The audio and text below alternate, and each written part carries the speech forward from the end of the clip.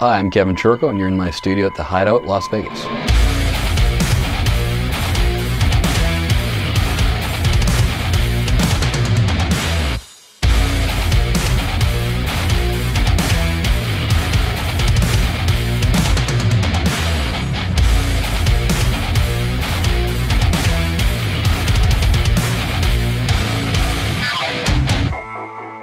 Some of the artists I've produced recently are Ozzy Osbourne, Five Finger Death Punch, In This Moment, Papa Roach. I've won 4 Juno Awards, which is a Canadian Grammy, basically all for Engineer of the Year, and one of them was shared with my son King, who co-engineered on the Five Finger albums and the In This Moment albums too.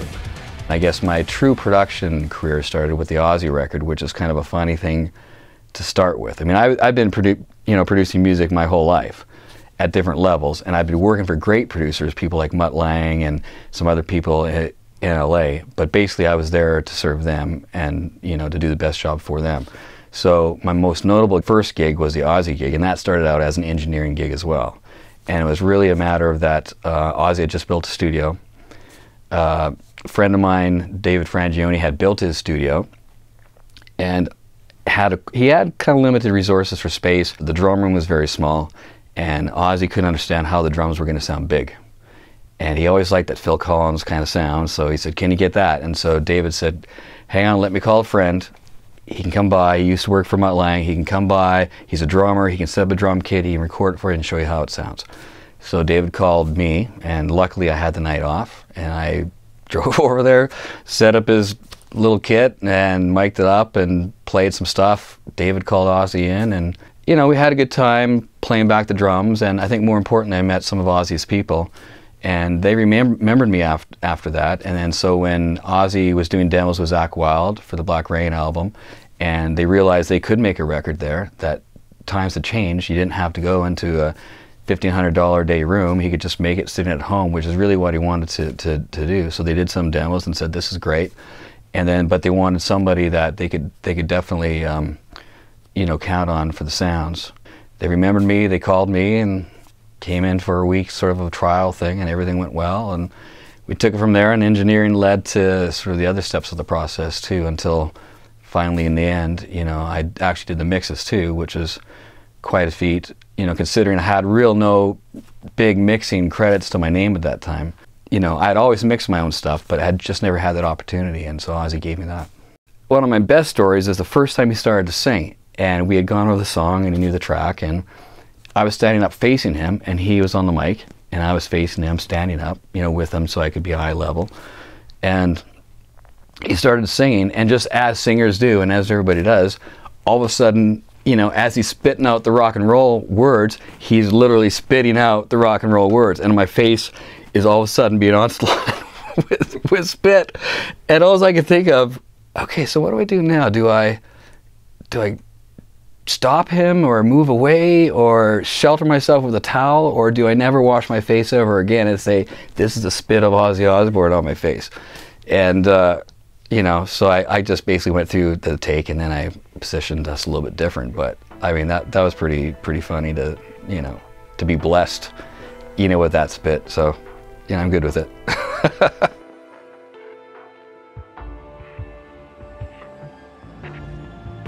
There's really no secret, I have to say. There's probably less of a secret than what people think.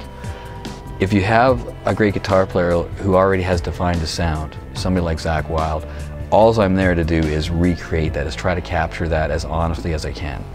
And honestly, those records were recorded with a 57, and there was a condenser too. I can't remember which one, a Shure condenser. I can't remember off the top of my head which one it was. But 2 mics, most of them favoring the 57 through a Neve preamp. Very simple, not complicated, no compression. I don't even think I was tweaking the EQ. It was just capture his sound as honestly and uncolored as I could. And you might have to move the mic around a little bit and those kind of things until it sounds right. But he's already defined a sound, so I'm not creating anything, I'm just trying to capture it. He sounds like Zakk, and I'm not trying to make it any different than that. So those are, in a sense, the easy gigs, I think. And some guys make it complicated, and I've definitely had sessions where I've had like 8 mics on an amp and 2 on the back of the cab, and then 4 out in the room, and just for fun, let's do all these things and see which ones we use. And most of the time, that $100 57 is the one that wins, and maybe even a 421 for a little bit more brittle bite, depending on what kind of music it is. But you know, I really don't think it's that complicated as long as the guitar player is good and the amp is set up properly. But really there's, you know, I hate to say it, but there's no 3 steps to get the good guitar sound. It's just be conscious of what's going on. And one thing I do is I compare a lot of times to other records I've liked to make sure I'm on the right path, because honestly, you can listen to any sound for 8 hours, and at the end of 8 hours you think that that's the best sound you've ever heard, particularly if you're cranking the volume. So maybe a tip would be not to crank the volume sometimes, at least listen to it at a lower volume to see if it still speaks the same way quietly as it does when it's on 11. I worked with a lot of great guitar players who have to have it on 11 to feel the power. And that's good when they're playing. They need to feel that vibe, they need to, you know, be in the zone. But after that's over with, I like to turn it down and say, well, how's this going to sound quiet? Is it still going to be as energetic? And does it still have the same bite at a lower volume? So that's one thing I always do. Honestly, I try to get almost one of everything at the start. I like to try it all out. I mean, you never know when you're going to run into that new plugin that's the best thing you've ever had. However, an EQ, most of them, an EQ is an EQ is an EQ. There's certain ones that stand out for me in my process as far as how they work. But honestly, on any given session, I am a man of few plugins. You know, at this stage, it's always, I have to work fast a lot of times, and I don't really have the luxury of taking a year to make a record the way that they've done some in the past, you know, some of the great ones I've loved. So you have to have tools that can get you there fast. And so, you know, that's what I even lean towards with plugins, is it just doesn't have to sound good, it has to get me to the end of my day faster, or let me do more work in my day. So I don't want something too complicated. You know, the suppressor is actually a really great plugin because it has an easy mode, but if you need to dial it in more, you can go into the more complicated mode and set different attack and release times. Those things are really valuable to me because it almost becomes a one-touch plugin at first, but if you need to go deeper, you can.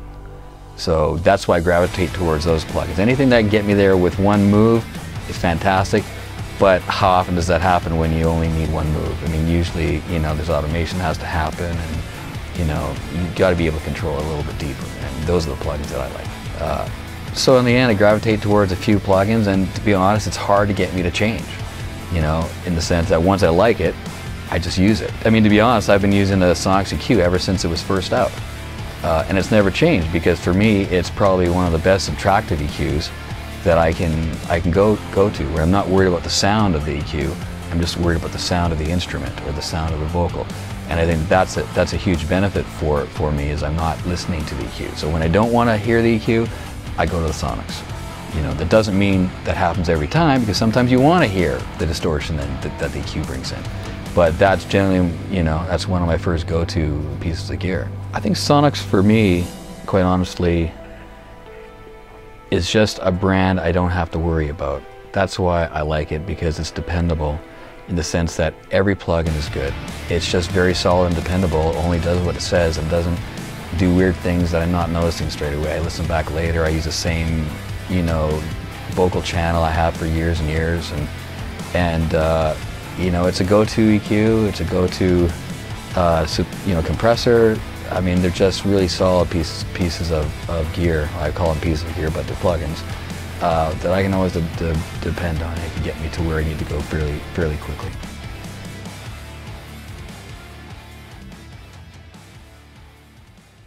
All right, so let me take you through a couple of uses on my master bus of the Sonnox plugins. Pretty much every mix I've done for probably the last, I don't know how many years, probably 10 years, I've had the Sonnox EQ as the first plugin in the chain. And what I normally do is I normally just roll off a little bit of bottom, a little bit of top, but it also acts sort of like a mastering EQ too, in the sense that if I end up at the end of my mix, I don't want to change a whole bunch of things, but it's maybe a little bit high MIDI or something, I can, you know, just bring it down enough, just like a master would, not too crazy, not too hard, just a little bit of a soft dip. Or if I find I need a little bit of top or something like that later, just like, you know, someone would do in the mastering, you know, I would just do that. Of course, on this I don't need that right now, so I'm going to turn that off. But that's almost always my entry point, and that gets rid of course, of unwanted and unnecessary bottom end.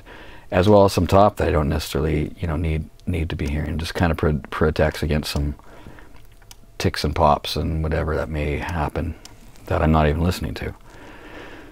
So that's almost always on it, on every master chain. So basically what you're looking at, this is my master chain. And then usually after that, I'll have a compressor or something, but the inflator comes quickly after.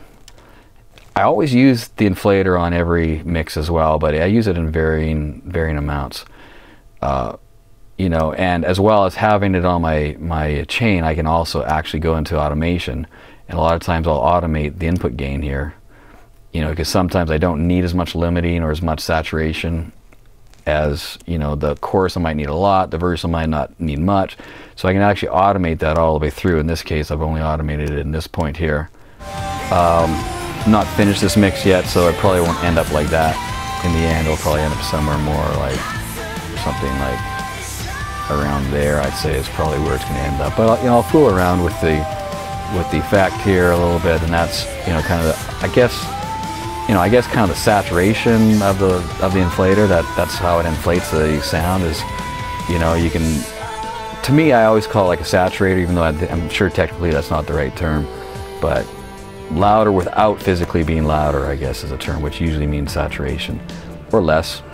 You know, I'll fool around with the curve here. This is going to be sort of, this will be a little tighter sounding with more transients. This will be a little bit sort of softer, you know, wider sounding.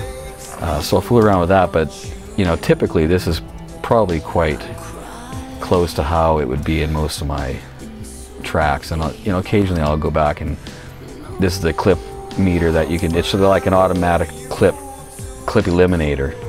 So if you're at a section like here, you know, you can take that off, and that's, you know, how much over digital zero, I guess, I'm going, and that's what it's starting to compress before it gets into the effect tone, I guess. So that's generally what my, you know, my master channel bus is doing. Let me take you through a couple of my uses of the suppressor, which, you know, I use from everything. I can use from, you know, the de-essing version of it to even something like a keyboard. You know, here's a keyboard patch that I use on this particular song. It was this note in particular that was, you can hear that, whoo! I really liked the piano part of it. I really liked all that ambience, but every now and then it takes off like that note. You can hear how much louder that little ambient part is then. A little bit there, not too much, and then all of a sudden, woo! Right there. So that's what I wanted to take out. Now usually I'd just automate an EQ and just take that frequency out at that point, but then I got to go through the whole song, and every time that note hits or that sort of sound starts becoming more evident, I have to, you know, automate an EQ on that. But if I put the suppressor on that, so you still get the whole sound, but here you can tell that that's a lot different than this. You know, without, that's with that ooh sound is too loud. You put the suppressor on, and it's less. And this is how I go about doing that. I'd put it on the inside settings so that you're just listening between these 2 points. And I'd even maybe loop that. So we're just listening between there, and just to give you an example how that sounds, let me put it on loop. You know, this is just between those two. I just keep scrolling down till I found the exact frequency I didn't like, where it takes off the most. Okay, that's what I don't want, right? Then turn it back into mix mode. And so you can see it's compressing that area the hardest. It's not compressing here or here, it's just kind of attacking that. And that way, and once then I'll just kind of, you know, fool around here a little bit until it hits as hard as I want it to. But that's a lot easier for me personally than going through and automating the EQ. Another way that I use a suppressor is actually on bass. Now this is going to be a really distorted bass as part of the chorus, when the chorus starts hitting. It allows me to bring all these top frequencies up on a bass, on a distorted bass, and yet limit it from sounding too nasally. So just down, right? Turn the suppressor on.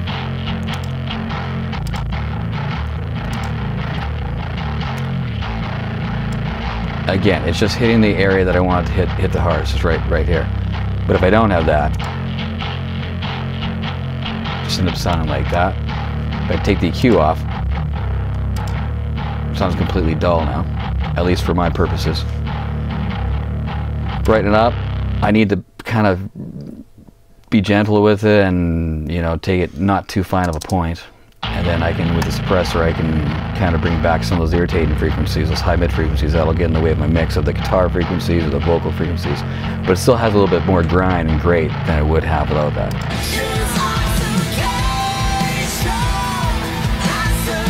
You turn a little bit of those vocals off.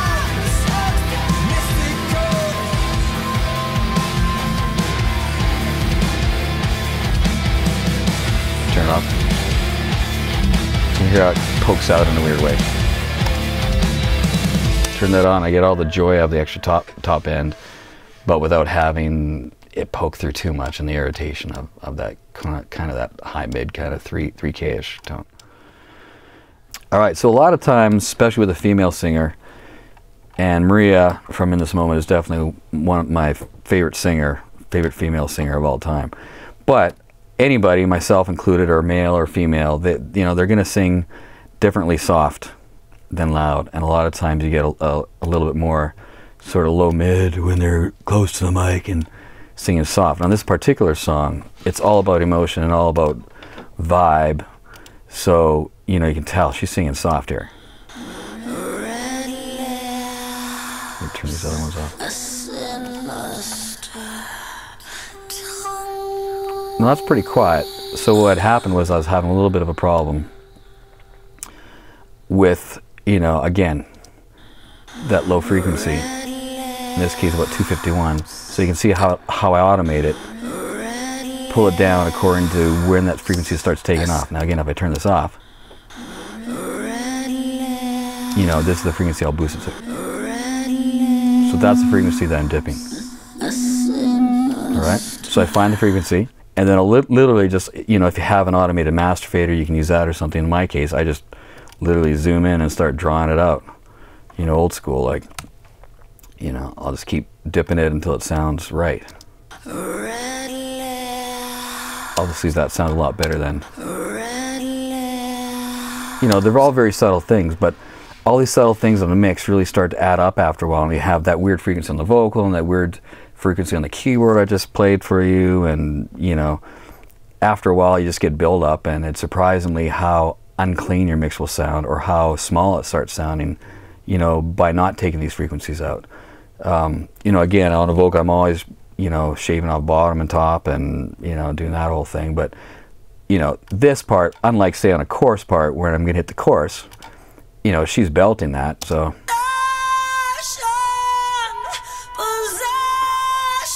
you know, that's actually a different frequency than I was, you know, so then you go to the mid frequency that as a female singer, whenever she starts, or anybody starts really yelling it out, in this case it's just slightly saturated as well, but you'll hear how, you know, now I'm taking out 1K, which again, if you boost that, you can hear how you'll just start taking off after a while. So I just found that frequency, much like we just did the low frequency, and start doing that. Start, you know, taking it out in the places that I need it out. In some cases, it's a dynamic thing, meaning it starts off, you know, starts a little deeper at the end. I'm just exaggerating this, because as she gets quieter, again, it takes shape a different way. If you go back, in fact, let me put both those frequencies on. So that's the mid frequency, and let's do the low mid frequency again. All right. So now you can see throughout the vocal, this is obviously the verse where she's singing quiet. You know, again, she's singing as soft as this.